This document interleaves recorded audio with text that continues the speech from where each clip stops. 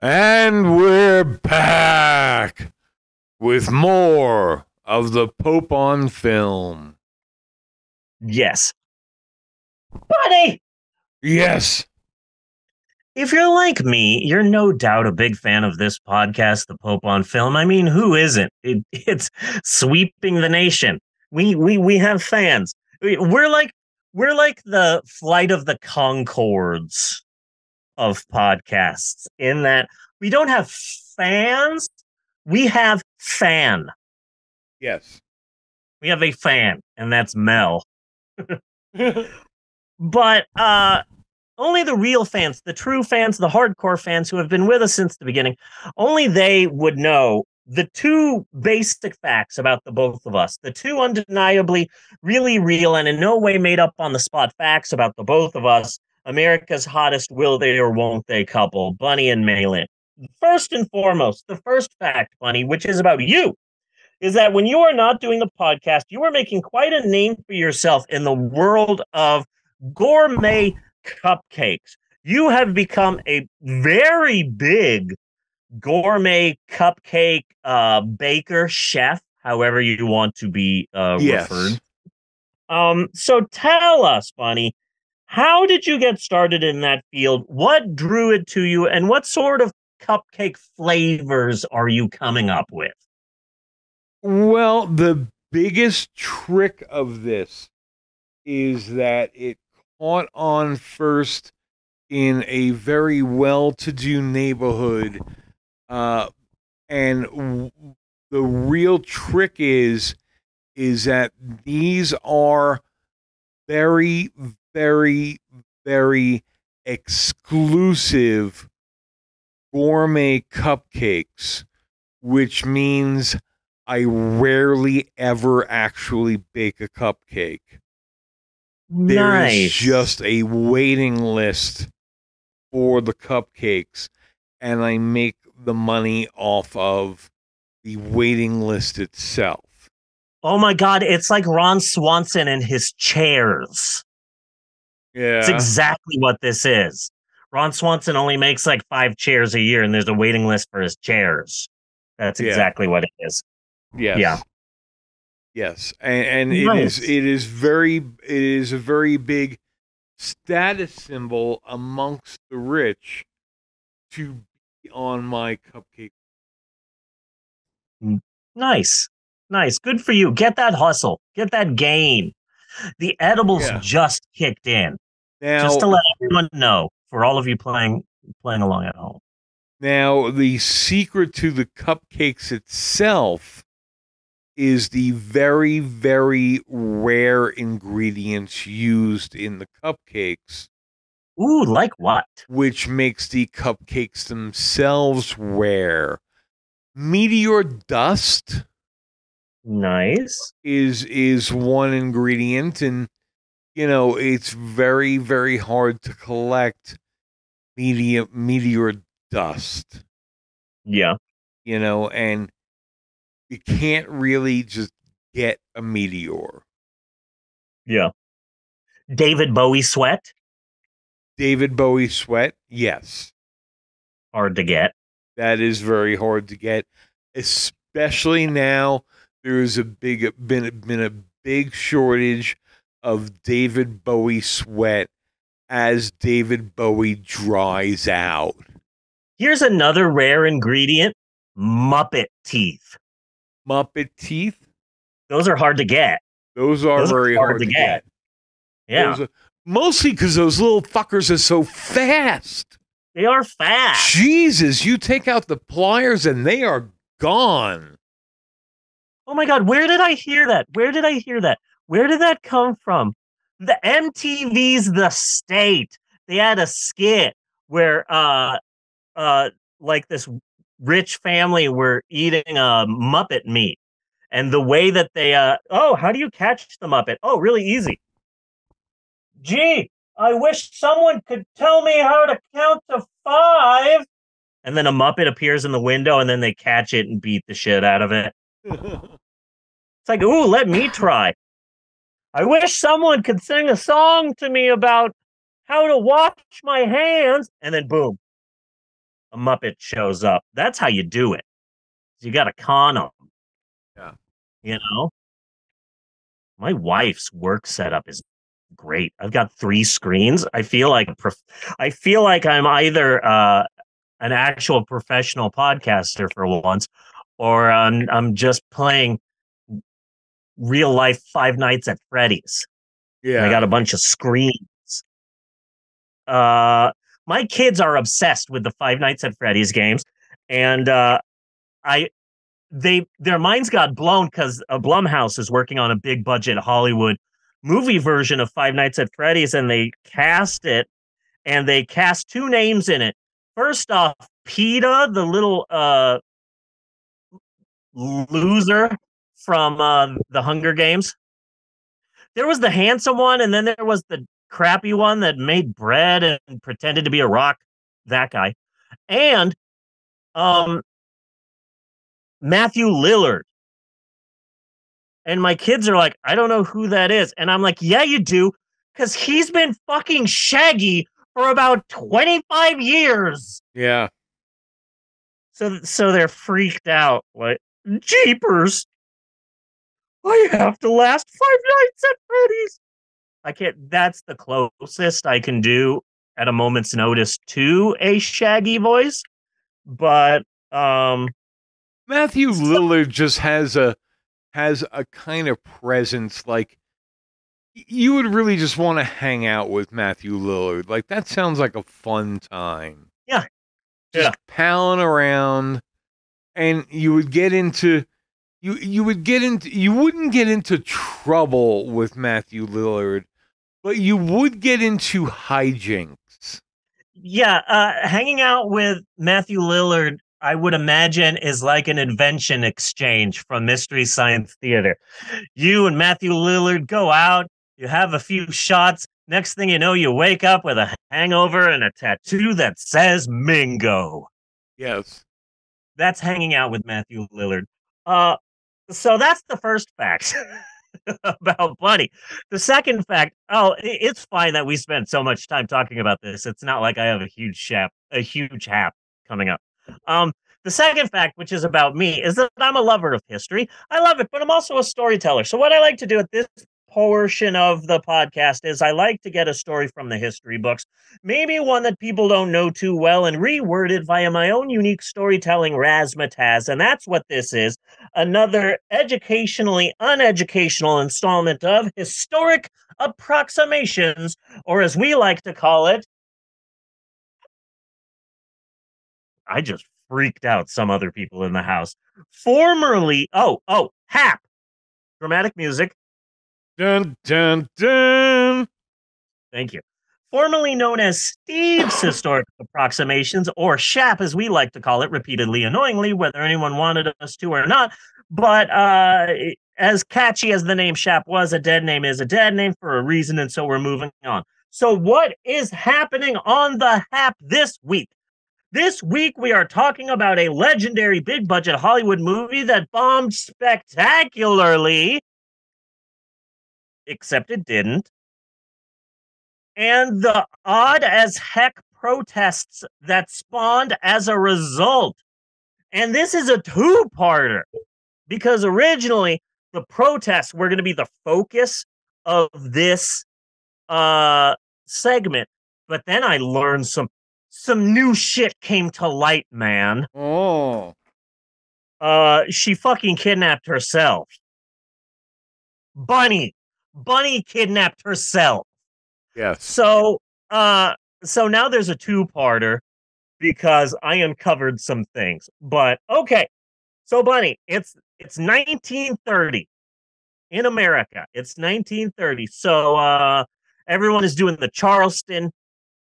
Flappers are pushing hoops down the street with big long sticks, which was the style at the time. I tied an onion to my belt. Newsies are selling papes on every street corner. It's a menace. Eventually, the president would just start slaughtering them. And everything is in black and white. Now, that's friggin' history. It's a fact. Where am There, I? Okay. there you go with your critical race theory. Yeah, basically ruining. We're at a part of history in America where the old white people who in the 50s and 60s uh, treated minorities horribly are now in their 60s and 70s and 80s and are running the nation and are stopping people from learning about how shitty they were. Yes. That is where we are in America right now. So it's 1930, and there's a movie producer at RKO Pictures whose name is Ernest B. Shodasak. Jesus, that's a triple word score. Ernest B. Shodasak. Yeah. Ernest B. Shodasak, honey. You just showing your tits on camera? No, I've got a bralette. I'm. If anything, it's a tribute to Selena, the music star. No, I'm early 80s Madonna, Lucky Star, Borderline. But when this podcast gets to my Papa Don't Preach phase, that's when people will tune out. Yes. Ernest B. Shodasak. Ernie B. works for RKO Pictures, which was a big time movie How studio. exactly does a name such as Shodasak come around?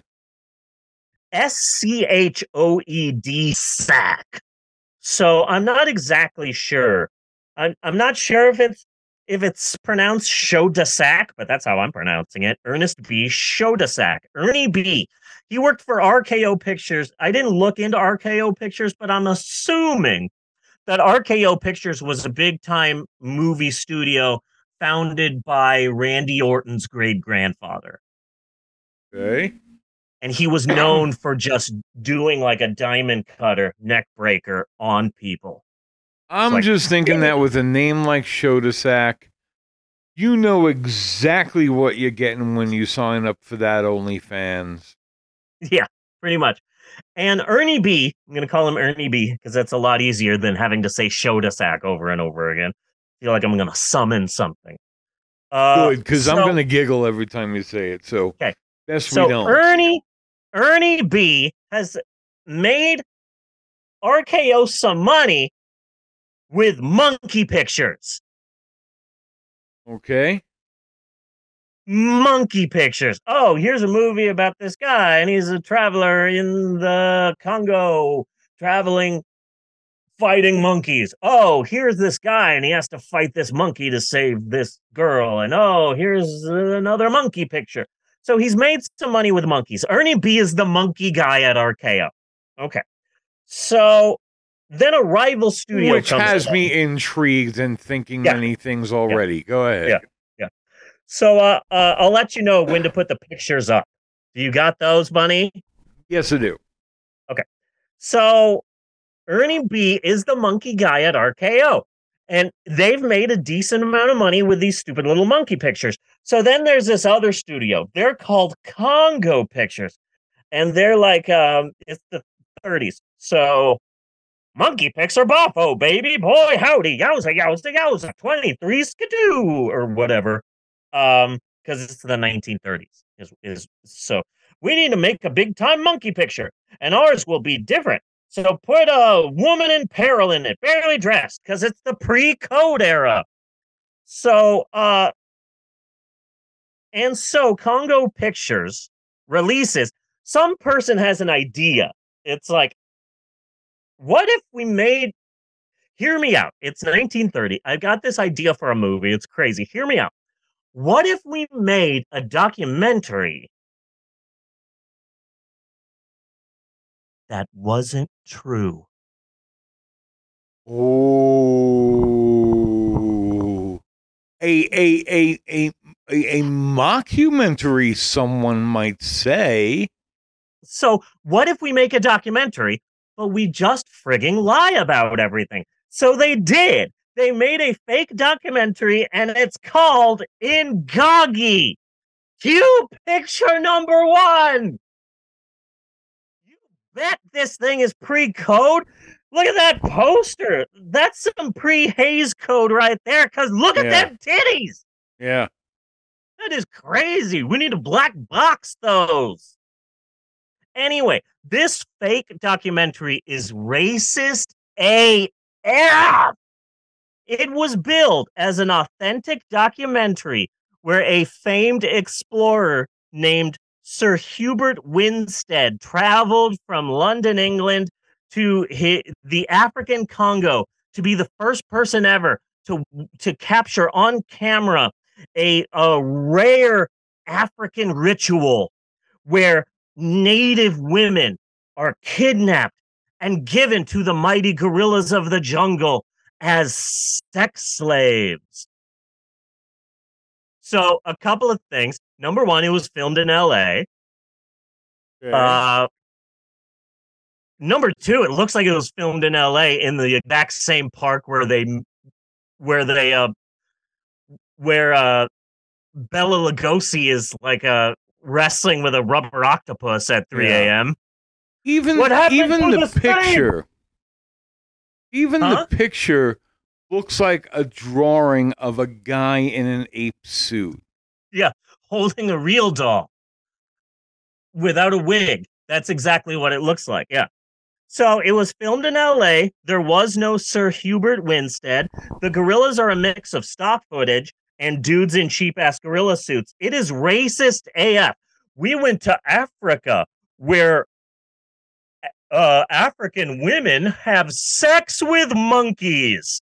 Can you believe that the blacks do this? That's the entire plot of the entire movie. But it was billed as an actual real life movie, and people flocked to the freaking movie theater because they thought this shit was real, because no one had ever made a fake documentary before. And when does this movie come out? 1930. Okay. So it's racist AF. It's a film that one YouTuber called a lost film. No YouTuber. Just because people don't know a film that well, don't make it lost. It's not lost. It hasn't gone anywhere. It's out there. You can find it. Yeah, it's not lost if you can find it. Yeah. Another YouTuber called it the world's first found footage film. And no, it's not a found footage film. It's not a lost film. And to be clear, yes, I did fucking find it. And yes, we will do it eventually. Maybe not today, maybe not tomorrow, but one day we will be doing Ingagi for the freaking podcast. Okay. I done found it. It got into a lot of legal trouble. The story of Ingagi is so crazy that's why this is a two-parter.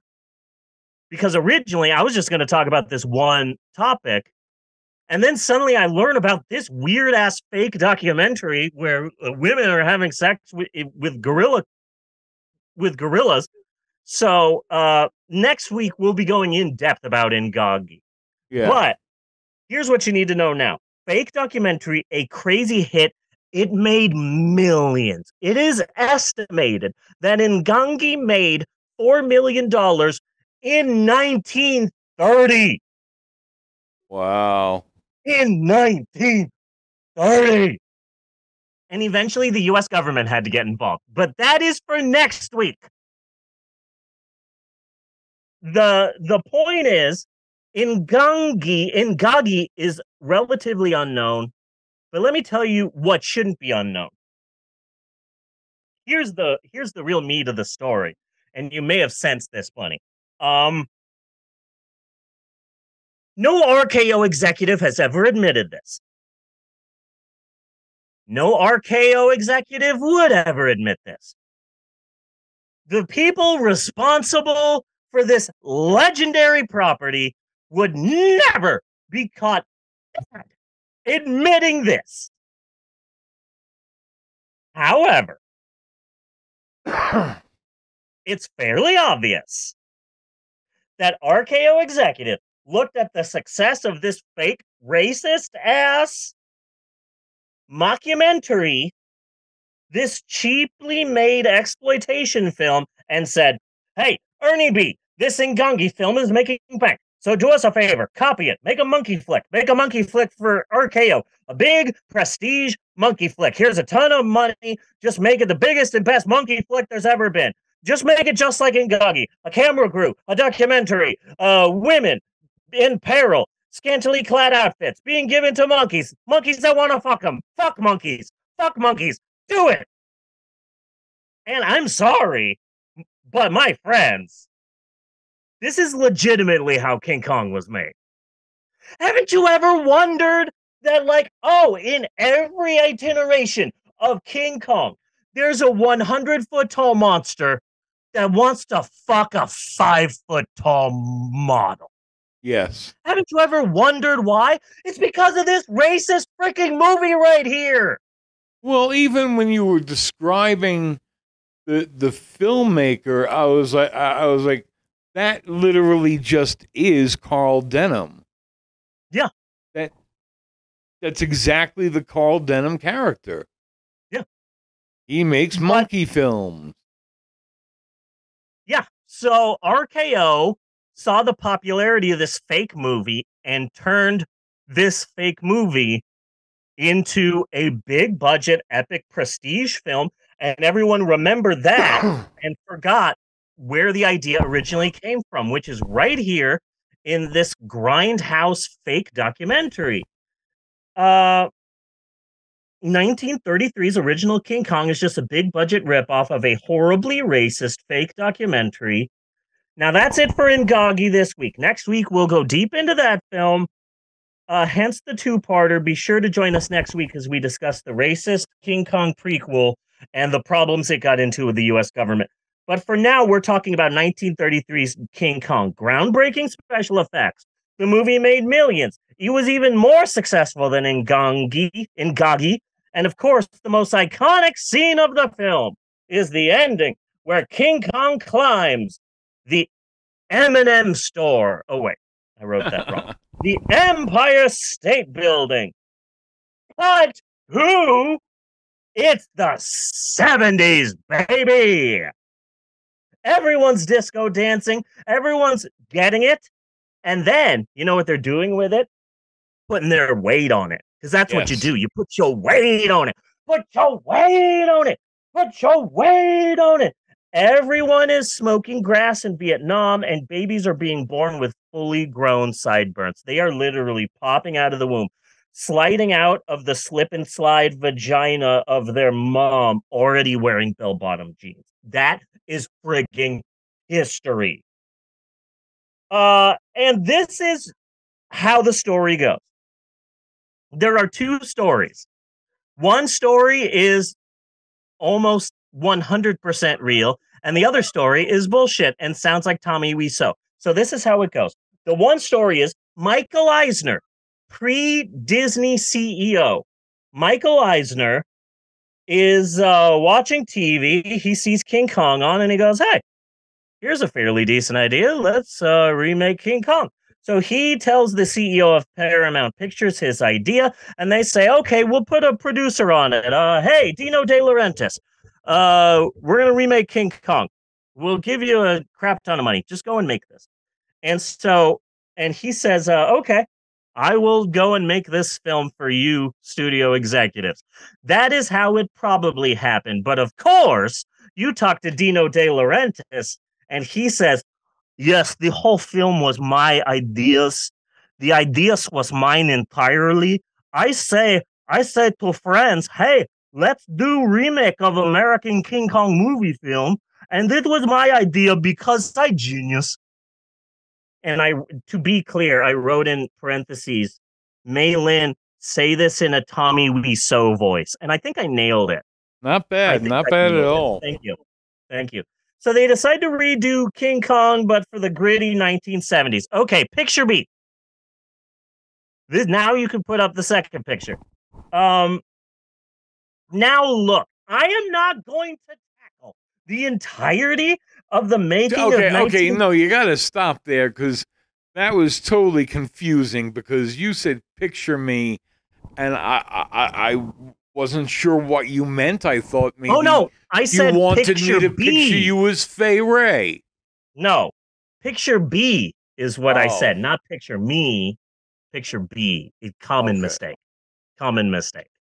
So, I'm not going to tackle the entirety of the making of 1976's King Kong because there have been massive tomes written about how much of a shit show the making of that movie was. But here's a few bullet points. Jessica Lange plays the young damsel in distress. She was a freaking model who had never acted a day in her life, Yes. ever. And that just blows my mind because she is amazing in American Horror Story. And sometimes when I hear David Bowie's Life on Mars, in the year 2060, scientists estimate that 1 out of every 3 movie trailers will have David Bowie's song Life on Mars during the trailer. Okay. That's just science. It's amazing. So, but she's such a great actress now, but like, dang, that Well, was an she uphill also battle because she didn't know shit. it also picked up critical acclaim quickly. Just not for this. Yeah, just not for this. That's crazy risky, just getting this person who has never acted before to be the star of your film.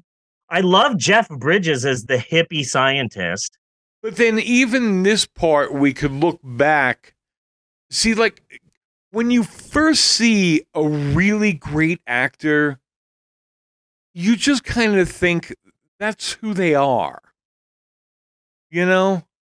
So seeing Toni Collette in The Sixth Sense, you just figure, she's just like kind of not exactly high class Brooklyn working woman, single mom, and that's just kind of who he is. Yeah. And then when you see later performances, you realize what kind of an actor they are and how genius that is. So the same thing kind of applies to Jessica Lange, who now having recognized what a great actress she is and what a talent she is, for her to pull off the part of a complete bubble-headed fucking bimbo. Yeah. That's talent. Yeah, it is. It's talent. Yeah. So Jeff Bridges I'm is a sure hippie she scientist. hated I love herself him. every day of it, but I I have never been more attracted to Jeff Bridges as I am in the movie King Kong. yeah. I'm just saying, like he's been in a lot of movies in a lot of different characters, but King Kong Jeff Bridges can get it. Okay. Dino De Laurentiis wanted this to be such a massive epic film that crazy ass mofo built a robot. He built a Megazord. He built a Yes. Voltron. Yes. It's freaking crazy. So this robot was 40 feet tall and weighed almost 7 tons. It cost $61,000 to build in 1976. In today's money, that would cost about $300,000. But he also built robotic. That still sounds relatively cheap for me for a giant fucking ape robot. Yeah. It was also, but also, it wasn't just that robot. He also built a separate giant mechanical arms and giant mechanical hands for, the close ups and stuff like that. So, all together, the building of the robot and its various parts was $1 million in 1976 money. And it's so great because there's the picture right there Yes. of the robot. Sucker barely worked, and they only show it for 15 seconds of screen time. So it's only up there for 15 seconds of screen time.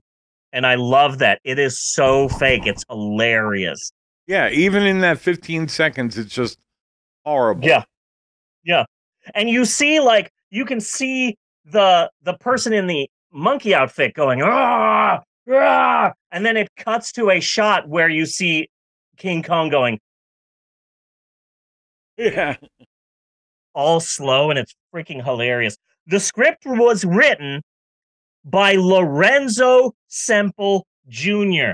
And I heard that name and I went, that sounds familiar. Turns out he wrote the dumbass 60s Batman, Oh.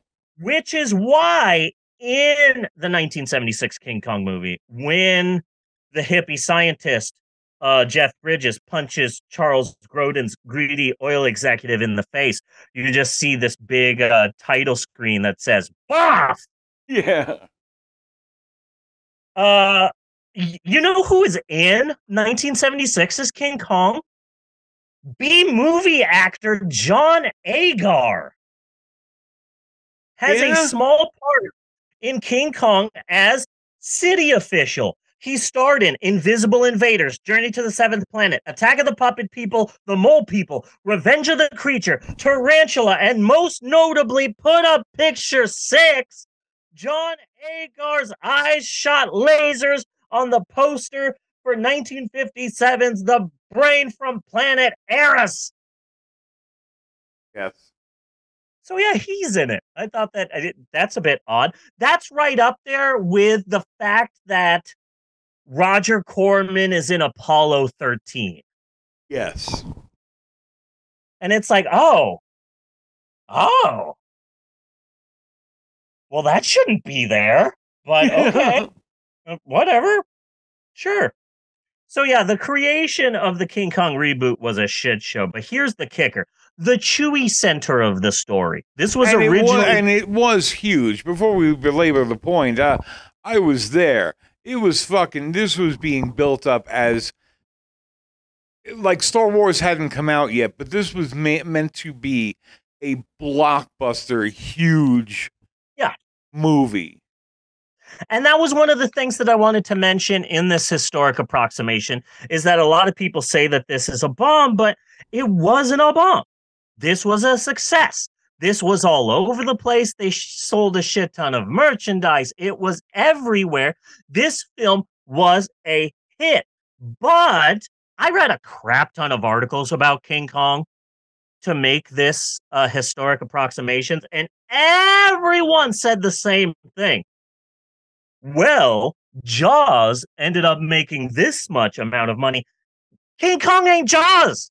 Yeah. Get King Kong out your damn mouth. Stop comparing Jaws to King Kong. These aren't the same films. This is exactly what they did with the American Godzilla movie. That was a hit. It made like 500 million, 600 million. Sure, nobody liked it, but it still sold tickets. Yes. Just because people thought it was cheesy and stupid doesn't mean that it wasn't a success. So now people think that this movie bombed, but it didn't bomb. Let me tell you what bombed: the frickin' sequel, but that's a totally different story. Yes. So Dino De Laurentiis, when it was his when he decided to make this movie, he had two very specific ideas for this new 1970s version of King Kong. Number one, he wants it set in the present day, so it'll be set in 1976. And number two, instead of having the climax take place on the Empire State Building, I've got an idea.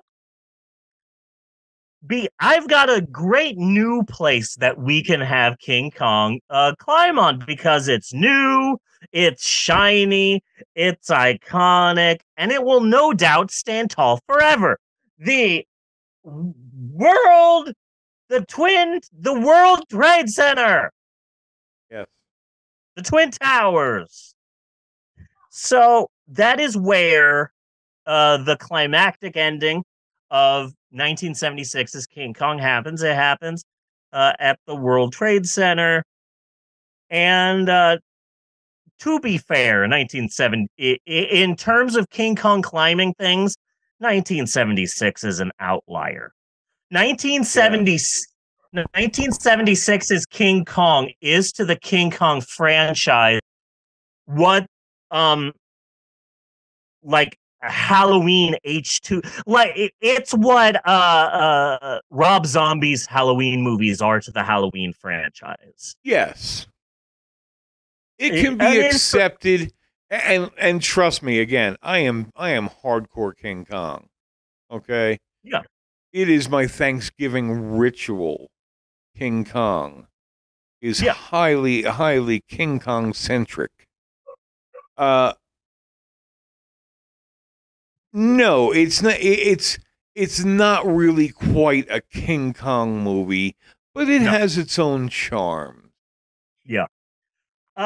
So even if you went to Jeff Bridges and said, "Hey, what does King Kong climb?" He would say, "Yeah, he climbs the Empire State Building."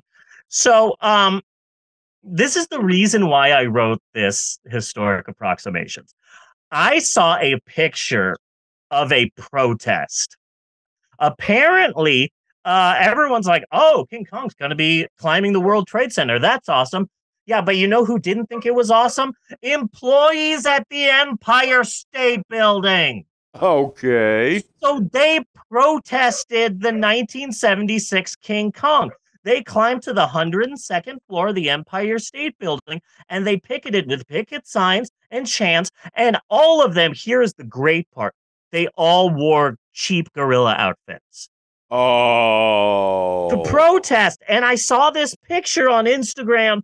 And here's the thing, I will find a picture or a meme or an article and I'll screenshot something and I'll put it on my computer. And so on my computer, I've got like 30 pictures of upcoming shaps. But for whatever reason, I didn't save this one freaking picture. My wife and I spent a whole day online trying to find the picture of this protest. And of course we couldn't. It's Tostitos all over again. Oh, there's no picture, but I saw the picture. I know the picture exists. So put up the fourth picture. I couldn't find the picture. So I thought, what picture should I put for the fourth and final picture? How about I'll just pick a random picture to get Bunny off the trail of what this segment will be about. So instead of posting a picture of King Kong, it's a picture of Donald Trump and Grimace. Hooray! Misdirection. Yes. Nice. Let's not forget that Donald Trump was the first president to ever win a hair versus hair match at a WrestleMania. Yes. And Donald Trump was the first ever president to not only cross the demarcation line and go into North Korea, but he was also the first president to ever have a one-on-one sit down with Grimace. Yes. This is a big deal. This is huge. This is like the Nixon Frost interviews. So that's it for historic. And he came very, very close from getting Grimace and Ronald to shake hands after crazy. all those years. I've seen video. He failed. I've seen video of their meeting, and Grimace is just yelling in Russian and slamming a shoe onto a table. Yeah. It's crazy. Yeah. Grimace was going to bomb Florida. It was insane. So that's it for historic approximations this week. Next week, we tackle the true story of America's first mockumentary, Ingagi, and how freaking racist it is. If you're interested, it's on YouTube, it's on archive.org, it's all over the freaking place. It's racist as hell. But that's next week. Join us next week for more educationally and uneducational fun with historic approximations or HAP and cut on that.